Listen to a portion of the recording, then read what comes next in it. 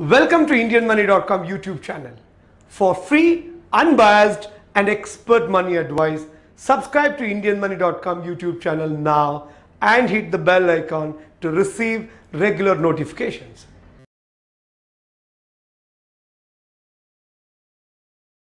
ಇವತ್ತು ಹೇಗಾಗಿದೆ ಅಂದರೆ ಎಲ್ರಿಗೂ ನಮ್ಮದೇ ಆದಂಥ ಸ್ವಂತ ಕಾರ್ ಇರಬೇಕು ಅಂತ ಆಸೆ ಇರುತ್ತೆ.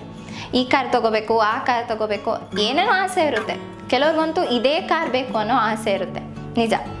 ಹಾಗಾಗಿ ನಾವೇನು ಮಾಡ್ತೀವಿ, ಕಾರ್ ಲೋನ್ ತೊಗೋತೀವಿ, ಹಾಗೆ ಕಾರ್ ಕೂಡ ತೊಗೋತೀವಿ. ಕಾರ್ ಲೋನ್ ಆಮೇಲೆ ಲೋನ್ ಕ್ಲಿಯರ್ ಮಾಡಬೇಕಲ್ವಾ, ಸೊ EMI ಆಪ್ಷನ್ಸ್ನ ತೊಗೋತೀವಿ. ಹೆಚ್ಚಾಗಿ ಬ್ಯಾಂಕ್ಗಳು 7 years ತನಕ ಟೈಮ್ ಕೊಟ್ಟಿರ್ತಾರೆ. ಸೊ ಇಲ್ಲಿ ಎಲ್ರಿಗೂ ಒಂದು ಕನ್ಫ್ಯೂಷನ್ಸ್ ಇರುತ್ತೆ. ನಾವು ಶಾರ್ಟ್ ಟರ್ಮ್ EMI ಇದನ್ನು ಸೆಲೆಕ್ಟ್ ಮಾಡಬೇಕಾ ಅಥವಾ ಲಾಂಗ್ ಟರ್ಮ್ ತೊಗೋಬೇಕಾ, ಅಂದರೆ 7 years ತನಕನೂ ತೊಗೋಬೋದಾ ಅಥವಾ ಬೇಗನೆ ಕ್ಲಿಯರ್ ಮಾಡೋದು ಒಳ್ಳೆಯದಾ ಅನ್ನೋ ಡೌಟ್ಸ್ ಎಲ್ರಿಗೂ ಇದ್ದೇ ಇರುತ್ತೆ. ಇದು ನಿಮ್ಮ ಮೇಲೆ ಡಿಪೆಂಡ್ ಆಗಿರುತ್ತೆ.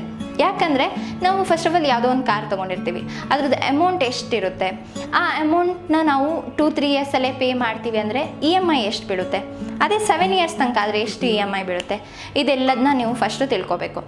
ಇವಾಗ ನೀವು 2-3 yearsಲ್ಲೇ ನಾವು ಕ್ಲಿಯರ್ ಮಾಡ್ತೀವಿ, ಆ EMI ಏನು ಬರುತ್ತೆ ಅದನ್ನ ಕಟ್ಟೋಷ್ಟು ಎಫರ್ಟ್ ನಾವು ಮಾಡ್ತೀವಿ ಅನ್ನೋದಾದರೆ ಓಕೆ, ನೀವು 2-3 yearsಲ್ಲಿ ಸೆಲೆಕ್ಟ್ ಮಾಡ್ಬೋದು. ಈ ಥರ ಶಾರ್ಟ್ ಟರ್ಮ್ ಪೀರಿಯಡ್ನ ನೀವು ಸೆಲೆಕ್ಟ್ ಮಾಡೋದ್ರಿಂದ ನಿಮಗೆ ಬೆನಿಫಿಟ್ಸ್ ಕೂಡ ಇದೆ. ಒಂದು, ಲೋನ್ ಬೇಗ ಕ್ಲಿಯರ್ ಆಗುತ್ತೆ.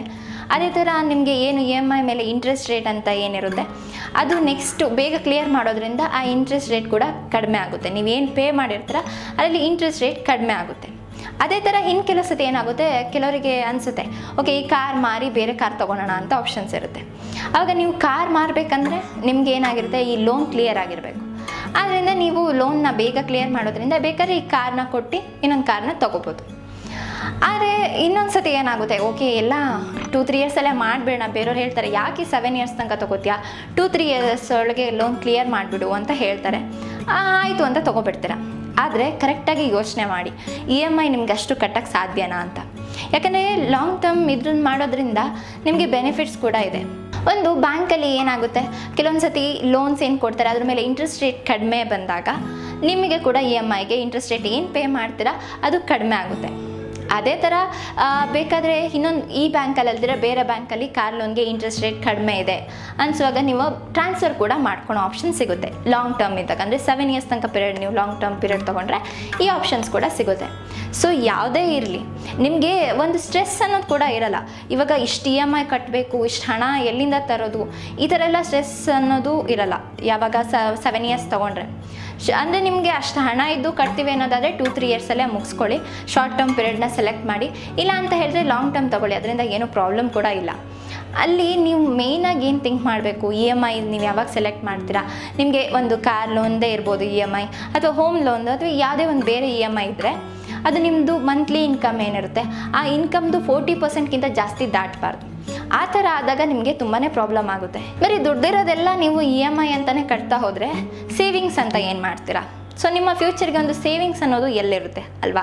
ಸೊ ಕರೆಕ್ಟಾಗಿ ಯೋಚನೆ ಮಾಡಿ, ಕಾರ್ ಲೋನ್ ತೊಗೊಳೋದು ಒಳ್ಳೆಯದೇ. ಕಾರ್ ಲೋನ್ ತೊಗೊಂಡ್ಮೇಲೆ ಅದನ್ನು ಯಾವ ರೀತಿ ತೀರಿಸ್ತೀರಾ, EMI ಅದ್ರ ನಿಮಗೆ EMI ಎಷ್ಟು ಅಮೌಂಟ್ ಇದೆ ಅನ್ನೋದ್ರ ಮೇಲೆ ಕರೆಕ್ಟಾಗಿ ಶಾರ್ಟ್ ಟರ್ಮ್ ಪೀರಿಯಡ್ ತೊಗೋಬೇಕು ಅಥವಾ ಲಾಂಗ್ ಟರ್ಮ್ ಪೀರಿಯಡ್ ತೊಗೋಬೇಕು ಅನ್ನೋದನ್ನ ಡಿಸೈಡ್ ಮಾಡಿ ಕರೆಕ್ಟಾಗಿ ತಿಳ್ಕೊಳ್ಳಿ. ನಿಮ್ಮ ಹತ್ರ ಹಣ ಅಷ್ಟಿದೆ ಅನ್ನೋದಾದರೆ ಶಾರ್ಟ್ ಟರ್ಮ್ ಪೀರಿಯಡ್ಗೆ ಹೋಗಿ, ಇಲ್ಲ ನಮ್ಗೆ ಅಷ್ಟು EMIನ ಅಫೋರ್ಡ್ ಮಾಡೋಕ್ಕಾಗಲ್ಲ ಅನ್ನೋದಾದರೆ ಲಾಂಗ್ ಟರ್ಮ್ ಪೀರಿಯಡ್ ತೊಗೊಳ್ಳಿ, ಇದರಿಂದ ಏನೇ ಪ್ರಾಬ್ಲಮ್ ಆಗಲ್ಲ. ಸೊ EMI ಕಟ್ಟುವಾಗ ಎಲ್ರಿಗೂ ಡೌಟ್ಸ್ ಇದ್ದೇ ಇರುತ್ತೆ, ಯಾವ ಥರ ಸೆಲೆಕ್ಟ್ ಮಾಡಬೇಕು, ಯಾವ ಲೋನ್ಸಲ್ಲಿ ಹೇಗೆ ಸೆಲೆಕ್ಟ್ ಮಾಡಬೇಕು ಅಂತ. ಸೊ ಜಾಸ್ತಿ ಟೆನ್ಷನ್ ಮಾಡ್ಕೋಬೇಡಿ, ನಮ್ಗೆ ಯಾರು ಹೇಳ್ತಾರೆ, ಸೊ ನಮ್ಗೆ ಯಾರು ಗೈಡ್ ಮಾಡ್ತಾರೆ, ಇದೆಲ್ಲ ಡೌಟ್ಸ್ ಇರ್ಬೋದು. ಏಜೆಂಟ್ಸ್ಗಳು ನಿಮ್ಮನ್ನ ಮಿಸ್ಗೈಡ್ ಮಾಡ್ತಾರೆ ಅನ್ನೋ ಡೌಟ್ಸ್ ಕೂಡ ಇರ್ಬೋದು. ಸೊ ಟೆನ್ಷನ್ ಮಾಡ್ಕೋಬೇಡಿ. ನಮ್ಮ IndianMoney.comನ ಹೆಲ್ಪ್ಲೈನ್ ನಂಬರ್ 02261816311ಗೆ ಮಿಸ್ ಕಾಲ್ ಕೊಡಿ. ನಿಮಗೆ ಬೇಕಾದಂಥ ಎಲ್ಲ ಮಾಹಿತಿಗಳು ಇಲ್ಲಿ ಸಿಗುತ್ತೆ. ಅದೇ ರೀತಿ ನಿಮ್ಮ ಹೆಚ್ಚಿನ ಫಿನಾನ್ಷಿಯಲ್ ರಿಲೇಟೆಡ್ ವೀಡಿಯೋಸ್ನ ನೋಡೋಕ್ಕೆ ನಮ್ಮ ಯೂಟ್ಯೂಬ್ ಚಾನಲ್ನ ಸಬ್ಸ್ಕ್ರೈಬ್ ಮಾಡಿ.